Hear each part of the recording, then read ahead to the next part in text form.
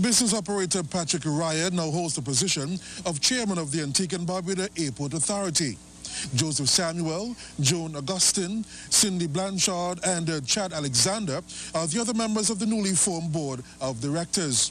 Tourism and Civil Aviation Minister John McGinley, who has recently met with the body, confirmed the appointment on Thursday.